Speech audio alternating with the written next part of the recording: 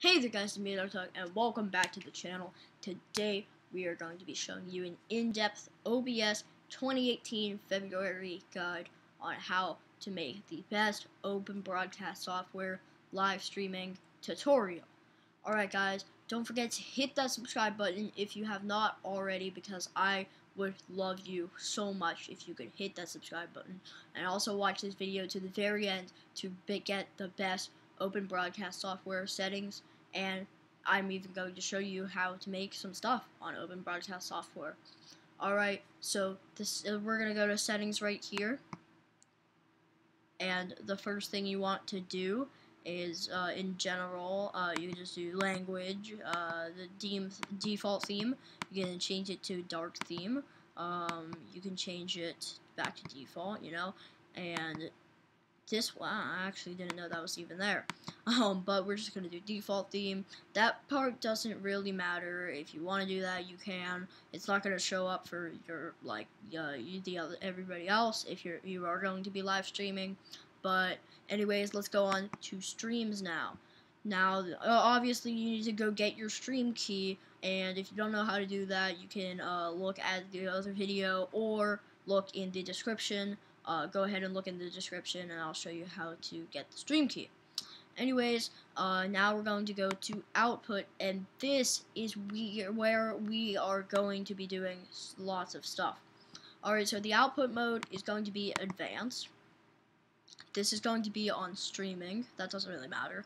But the encoder is going to be 264 or whatever you want. That doesn't really matter, that part. Rescale output. You can rescale output to anything you want. That doesn't matter, but I do suggest you do 1440 times 900. But anyways, we're just gonna turn that off. Rate control, you want to do CBR or VBR. It really depends. I really do like CBR. It's very great. It makes my buffering. It makes my live stream less buffering. Definitely.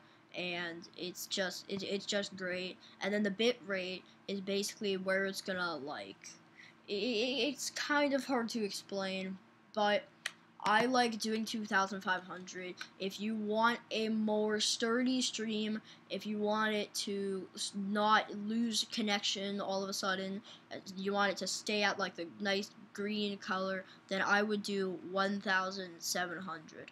1,700 is kind of the sweet spot. That is probably the best thing you can do. But if you want it to just have higher quality and you don't really care if it's going to buffer or the stream's going to end, I would do 2,500 between 3,000. But we're going to do 1,700 right here. I do like 1,700. And now the keyframe interval, it doesn't really matter what that is. And now this is actually going to be hard. The CPU usage.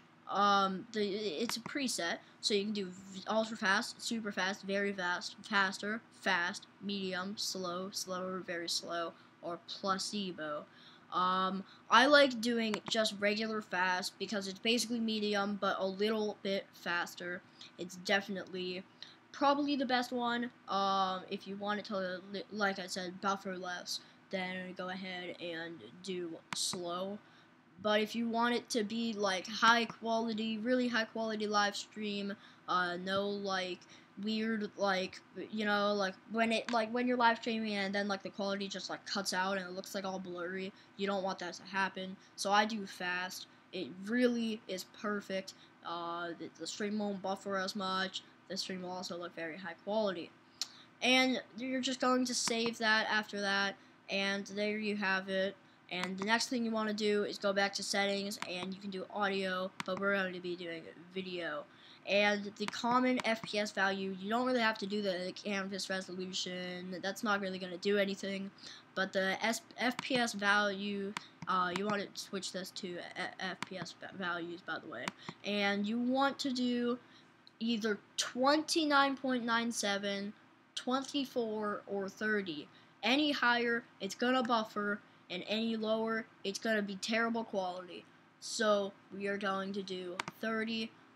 Actually, no, we'll do 29. That's a great one. I really do suggest that you do 29.97.